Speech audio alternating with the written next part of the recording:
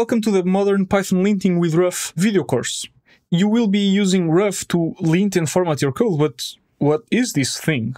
Well, Ruff is a popular linter and formatter that was created by Astral, which you might know from the tool UV.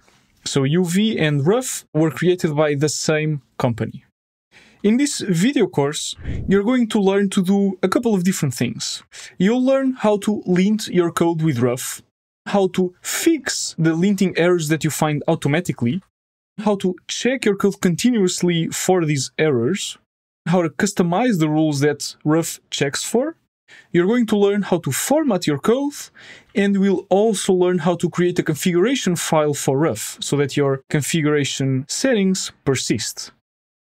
Now, in this course, it's assumed you already know what linting and formatting are, why you would care about those things. But just as a quick reminder, formatting your code means applying stylistic changes so that your code looks consistent. And it's stylistic changes only that should not affect the functionality of your code at all.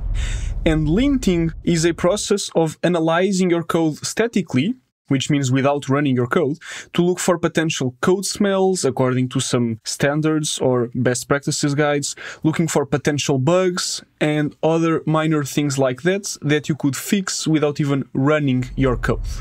And in this course, you will learn how to use Ruff to do this. So the focus of the course is on the tool, not the concepts of linting and formatting.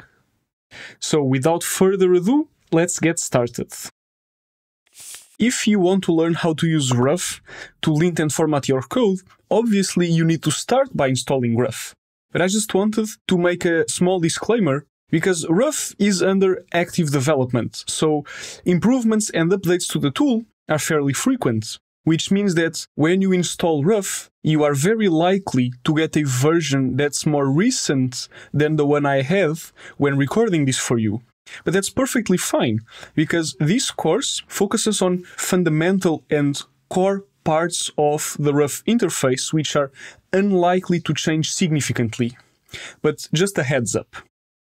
So to install Ruff, there's a couple of ways to do it. Astral recommends that you install with UV, but there are many different ways of installing Ruff. Some depend on your operating system. So your best bet is to go to the official documentation guide, the Ruff installation guide, and follow the instructions there that you find the most suitable. And once you have Ruff installed, you can check that the installation is successful by running the subcommand ruff version. I'll show you right now what this looks like. So you go to the docs, you install Ruff, and then you open your terminal. And in your terminal, you just run ruff version. And if you get output that looks similar to the one you can see on the screen, where it says Ruff and then a version number, in this case it's 0.12.9, and then some information about the checksum and the date, then everything is fine and you are ready to go. And if something is not working, then double check the official documentation guide to make sure you're installing Ruff properly. As a small note, I just want to make sure that there's no confusion. You just saw the command ruff version in the terminal, but the command was ran from inside the directory called ruff, which is why if you look closely, the terminal will spell out ruff, which might even sound like a dog barking. But just bear in mind that the first word ruff, which is in a different color and in bold, is the name of the directory you're in, and the ruff version, which is not in bold and in white, is the command you're running. So keep that in mind throughout the remaining lessons. As soon as Ruff is installed, you're ready to go, and you're ready to start linting your code, which is what you'll do in the next lesson. Now that you've installed Ruff, you're ready to start using it to check your code for linting errors, and you will do that with the subcommand ruff check. Not necessarily often, but it might happen that you will lint your code and Ruff reports a linting error that you've never seen before and that you don't really understand. And so you will also learn how to use the subcommand ruff rule to get more information about that error. and you will see everything in action in just a second. You just need some code to work with, right? So go ahead and download the file onering.py from the course materials. You should be able to download this file and move it to a directory where you're comfortable working in. Once you do that, let's just take a quick look at what the file looks like. So the file onering.py should have roughly 20 lines of Python code. It should have a global variable called characters, which is very long, doesn't fit on the screen. It has a couple of functions and then a couple of if statements at the bottom of the file. And this is the code you're going to be working with. So the first thing you'll do is open your terminal and make sure you've navigated to the directory where the file onering.py is. Right now, if you use the command ls, you can see that you are in the correct directory. And once you're there, you can run the subcommand ruff check to check if there are any errors in your code. And once you run ruff check, you get two different errors on the screen. Now, when Ruff presents an error, the error will start with an error code, which is typically one or a couple of letters followed by some numbers, and then one line, a short sentence describing the error.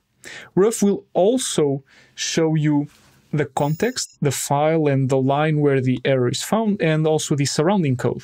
And sometimes it will also show you some help text, giving hints or suggestions as to what you could do to fix the error. Now, the thing is, sometimes these errors aren't very easy to understand in the first place. And when that's the case, you can use the subcommand ruff rule to get more information about that error. For example, if you look at the second error, it has the error code F821. So what you can do is you can type the subcommand ruff rule and then F821. And if you press enter, you get some markdown text describing the error that you got, what the error does, how to fix it, or some examples of how you can fix the error, options that might be relevant, references in case you want to learn more. So Ruff will give you a lot of information about different errors. And this is very helpful if you get an error that you've never seen, or an error that you seldom see and that you don't really remember what it means. Now, when you check your code, you run the subcommand ruff check. And what this subcommand does by default is go through all files in the current directory, traverse the directory recursively, and check every single file. But you can also provide a subfolder or a specific file to check. So if you ran ruff check onering.py, you would check explicitly only the file that you specified.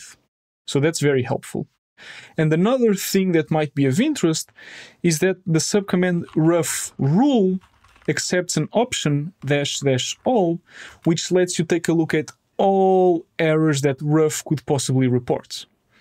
You can see it on the screen because it was a lot of text and it scrolled past really fast, but this is a lot of output. It's not convenient to scroll up to the top to find the beginning. You might not even have enough history length to be able to scroll to the beginning. So one thing you might want to do is run ruff rule --all and then pipe, so the vertical bar character, and pipe that output to the command less, which will let you page through the output of all of the rules, and therefore making it easier to take a look at all of the rules if you wanted to just read about them from start to finish. So you can use the up and down arrows to go up and down the output. And when you want to quit, just press Q. Now, this is just a curiosity. It's unlikely that you'll want to read the whole document from start to finish, but at least you know the information is there. If the internet goes down, you can still access the documentation about each rule that Ruff can check for. And now that you know how to check for linting issues, it's time to learn how to fix them with Ruff. And that's what you'll do in the next lesson.